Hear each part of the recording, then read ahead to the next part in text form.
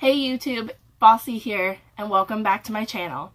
Today I'm going to talk about my choice for my big three of gear for my Appalachian Trail thru hike in 2019, so stay tuned.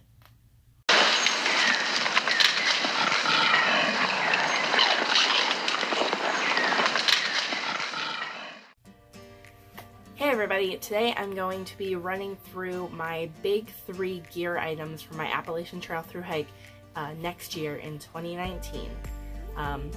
Gear is one of the most fought over and debated topic in all of hiking and backpacking and thru hiking especially, mostly because there's so much out there.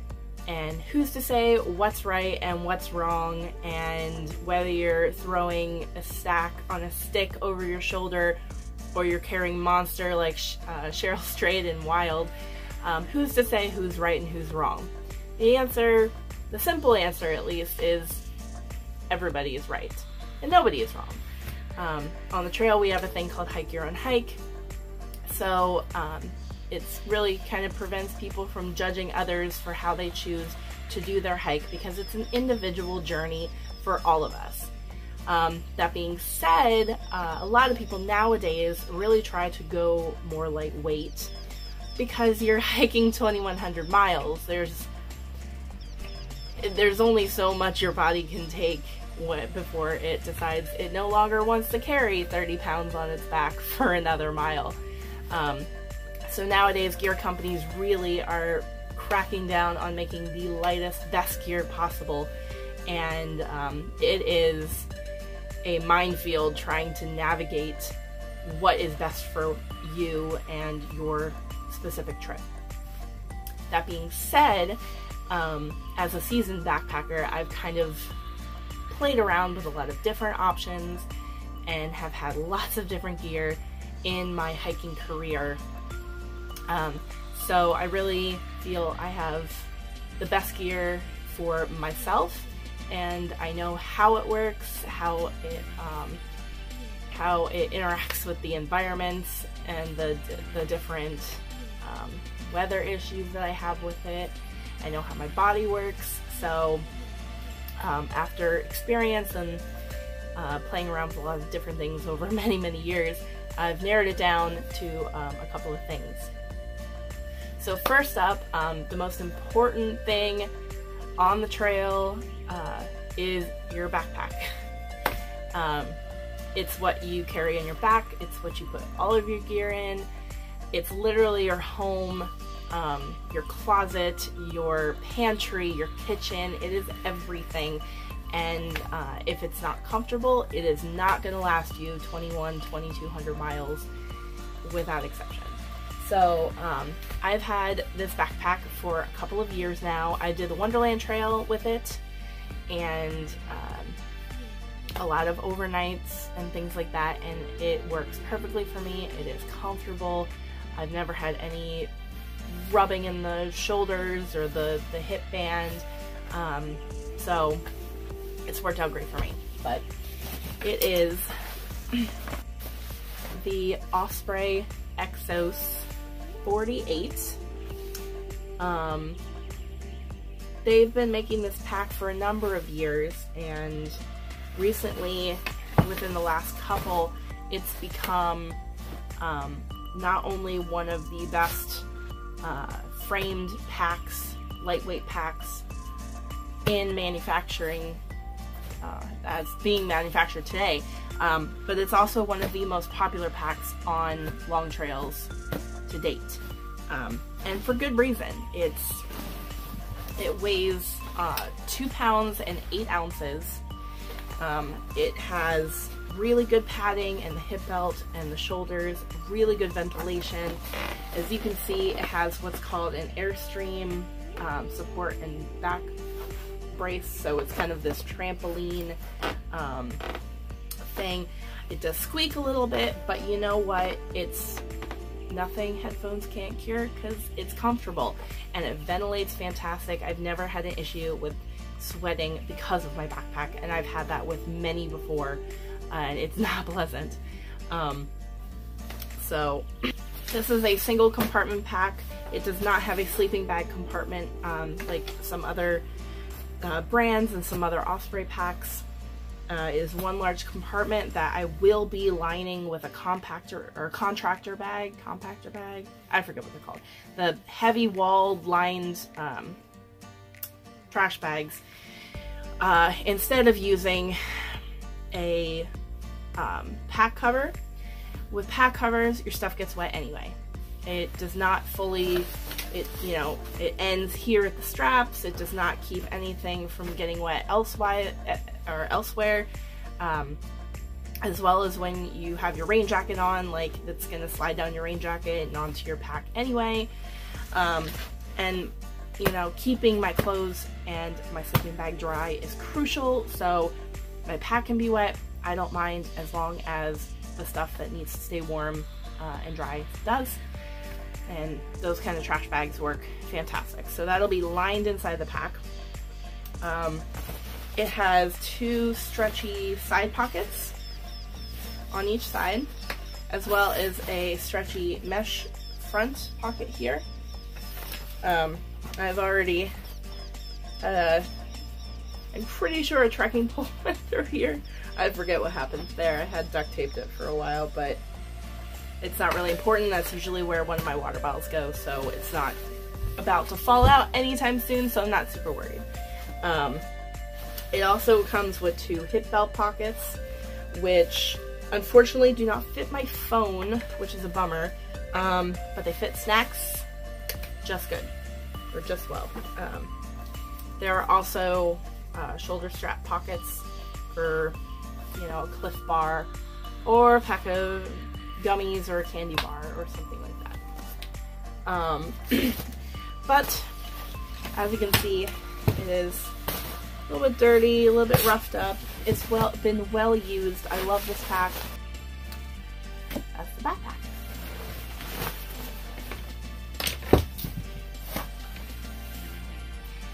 The second piece of gear I'm going to show you for my big 3 is my tent, my home away from home. So this is my tent. This is a Big Agnes Fly Creek 1. It's a 1-person tent. It is very small. I am not claustrophobic, which is fantastic. I know some people really don't like the confinement and whatnot, and they get anxiety about it. I am not one of those people, which is a good thing for me. Because I was lucky enough to find this at a garage sale for a fraction of what the retail price is. So this tent is technically described as a freestanding tent. It is not, however. It needs to be staked out. So that's quite unfortunate and not super accommodating, but you can't beat it on weight. This tent is 2 pounds and 1 ounce with the footprint and the stakes. You can't beat that. So I have a pouch over here, which I use for my headlamp and my phone and my glasses. And that's really the only things that I keep out at night when I'm backpacking. It does have a front entrance, which is a bit annoying sometimes, just because it doesn't allow you a lot of space to kind of come in and out. But it does, the Rainfly does have a vestibule that does cover my entire pack, so in case it's pouring raining and I don't want to take my wet pack into my tent, I can just leave it in the vestibule with my shoes and not have to worry about getting everything else wet. Next on the list is my sleep system, which is probably, next to the backpack itself, is the most important thing that a backpacker has, and that, so my main sleeping bag is this Kelty Coromel 0 degree down bag. I got this a couple of years ago, and it is super warm and super amazing. Like, I absolutely love the sleeping bag to death, and I use it all the time. It's a 0 degree bag, so it is not light. It is 4 pounds and 1 ounce, which is on the heavy side, I understand that. But it is also, thing I love, it is semi-rectangular, which I actually don't sleep in my sleeping bags like normal person. I prefer to unzip it with just a little bit left on the bottom and turn it halfway so that I can use it as a quilt and then just tuck my feet in the bottom. I sleep a lot better than having to fiddle with like because I have wider shoulders, trying to fiddle with moving around, and I find that I'm just a lot more comfortable when I do it that way. It works perfectly for me and it keeps me super warm. I unfortunately am a very cold sleeper, so a 0-degree bag was something I took into account. On the other hand though, I don't feel as though I'm going to be needing a 0-degree bag for the entirety of my trip. I'm from the East Coast, I've hiked a ton, I know the area, and I know that dead of summer, when it is 90% humidity and 90 degrees, I am not going to want to be in a 0-degree bag, and it's going to be the worst. I do have another sleeping bag. I was using it to pad my backpack. So I have this Sierra Designs Zizu 23-degree dry down sleeping bag. And I've used this several times, and I actually got it kind of as a hand-me-down gift from a friend who warned me that it did not stay very warm. It wasn't very warm, and he was right. It's really light. The sleeping bag comes in at only 2 pounds 3 ounces, which is almost half of the weight of my Keltie. But it is not very warm at all. So even though I will be replacing my Keltie with this to save weight, there is a huge possibility that I will also bring along a liner. That way I can just use that if I get cold. So yeah, so this will be coming with me at some point, most likely with a sleeping bag liner. So the final part of the sleep system, so you have a sleeping bag and you have a sleeping pad. There are typically 2 types of sleeping pads. There are closed foam pads. Now for the past couple years, I have been using a Thermarest Z-Lite, which kind of accordions closed. It has the silver reflective paint on the one side and the yellow regular color on the other side.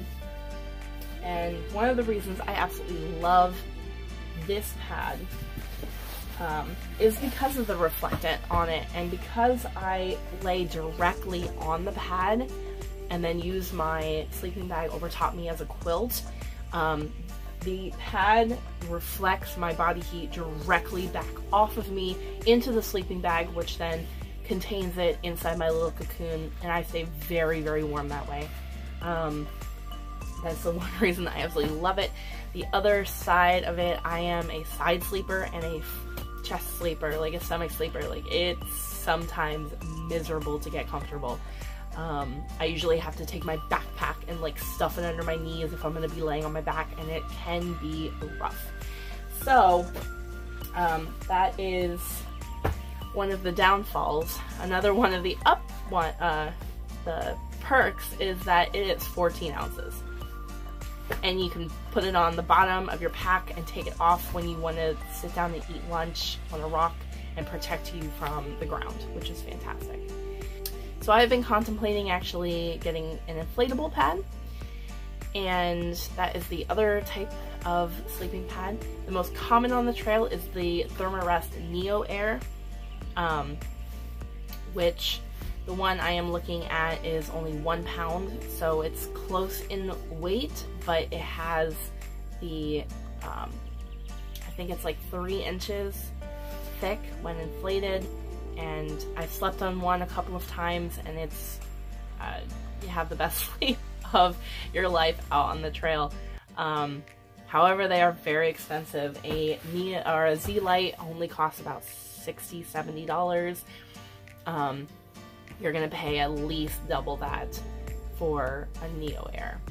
I've heard so many good things about the Neo Airs, so that's definitely something I might make a Christmas gift for myself and start kind of playing around with it and figuring out what I want. In addition to taking a Neo Air, I would also want to take a sit pad with me. Thermarest makes the Z Light into a small, like 4 rectangle square kind of piece, so that you can use it just to sit. That way I can put it down on rocks or the ground and not have to get my butt wet or dirty, as well as protecting myself from rocks and things like that. So those are my big 3 pieces of gear for the trail. The lightest my pack could ever be with those gear items that I've listed in this video could be 7 pounds 10 ounces just for those 3 pieces. The heaviest it could be, if I'm using a Neo Air and my Kelty 0 degree bag, would be 9 pounds 10 ounces. So there's a 2 pound difference, which doesn't seem like a lot, and honestly it's going to be a comfort thing. So those are my big 3 gear items for my thru hike in 2009 on the Appalachian Trail. I hope you enjoyed this video. If you have any questions or comments, I'd love to hear from you down below.